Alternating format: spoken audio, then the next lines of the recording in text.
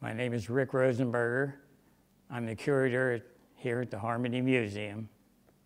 And today we're going to talk about the 5 rifles you see behind me.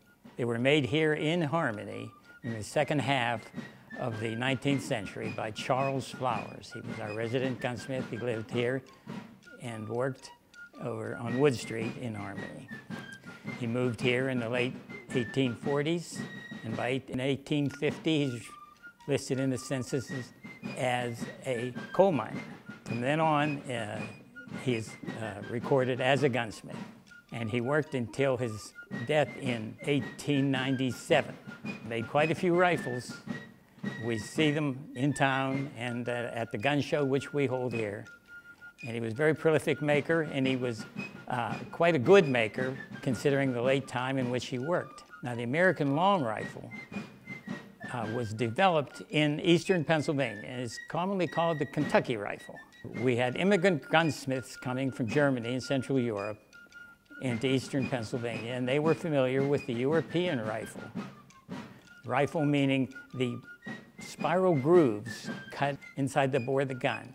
And the ball, the projectile, was fitted tight to the spiral groove, so that when the gun was fired, the ball rotated on its axis like a gyroscope, and stabilizing it in flight, and they were exceedingly accurate. The European gun, as the immigrants knew it, wasn't satisfactory to the hunters here. That gun, called a Jaeger, was developed to hunt boar. Wild boar in Europe took a large ball and a heavy powder charge to stop. Here we didn't need that. Our hunters wanted a smaller caliber. And they wanted it particularly because it was cheaper to operate. Now, the American long rifle is composed of 3 basic parts: lock, stock, and barrel. The lock was the mechanism which ignited by a hammer blow. The percussion cap, the stock, usually made from curly maple or tiger maple, was favored above all woods for gun stocks, for Kentucky rifle gun stocks, because it didn't split well. It was sound even though it was very thin in many areas. It was a good, strong wood to use. And the barrel is the most important thing of anything. From the very beginning, gun barrel making was a distinct trade. Whenever they bought barrels, the barrel was not rifled. It was the job of the gunsmith to cut those grooves in that inside of that barrel. And that was a very important feature on the guns.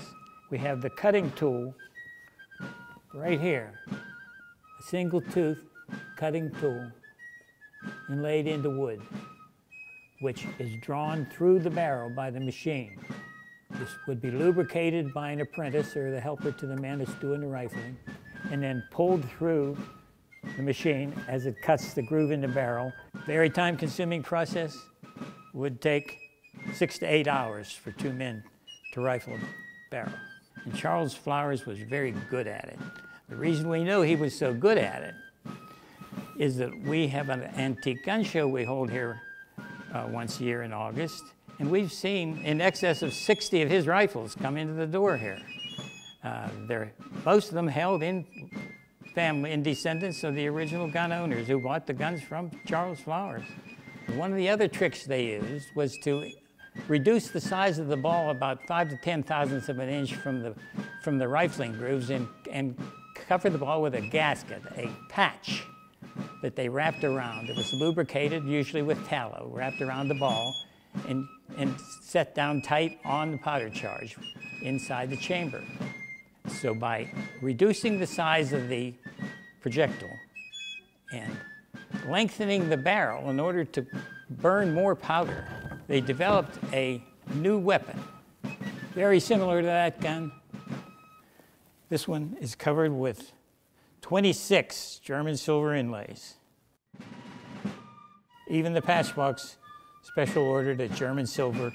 In order to transport and keep clean the patch and the grease, the gunsmiths carved a compartment in the buttstock of the gun and covered it with a brass hinged door.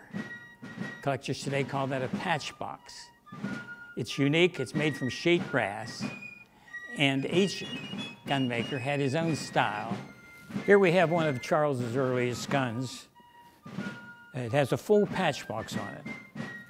Even though he started to work in a late period, some people preferred this style. And the compartment shows very little use, but there is traces of verdigris in there from the reaction with the brass. The side panels on the box are nicely engraved, and so is the finial with the wood showing through. The style of rifle that developed in western Pennsylvania was a blending of the Virginia style and the eastern Pennsylvania style, principally the Lancaster style, since several of the earliest gunsmiths came from Lancaster, which was a gun-making center in the 1700s. When Charles Flowers saw what guns were here, he readily accepted that style and carried it through his period of employment, which was considerably longer, and he was able to purchase parts that previous makers had to manufacture for themselves.